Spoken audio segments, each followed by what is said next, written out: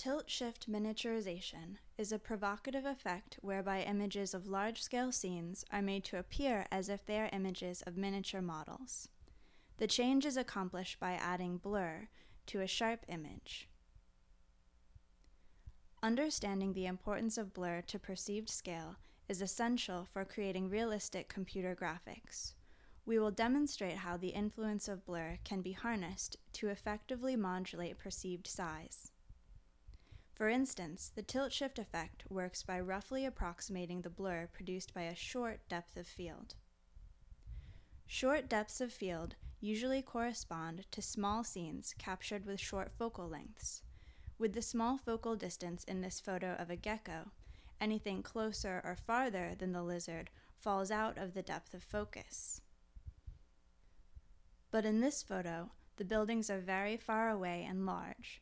Because of the farther focal distance, the depth of field is larger, and all of the buildings can be imaged sharply. When you apply the shallow depth of field from the image of the lizard to the large buildings, the result is that the buildings appear to be very close to the camera and therefore very small.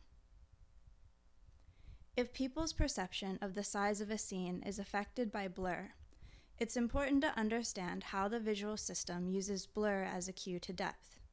This knowledge will allow blur to be used effectively in computer graphics. Our paper presents a theoretical framework that explains how blur can affect perceived scale.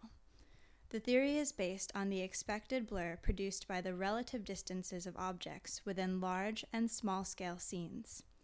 We show how this information can be combined with other depth cues to produce an approximation of the scale of a scene. We then describe perceptual experiments that explored the theory's predictions for perceived scale. In the experiments, we tested different methods of applying blur to determine the importance of accurate rendering for modulating perceived scale. Our theory was correct in predicting that less accurate blur has a smaller effect on perceived scale than blur that is consistent with the depth variations in a scene. Our theory provides a new framework for the visual system's use of blur as a depth cue. It also serves as a powerful, perceptually based tool for the evaluation of computer-generated images.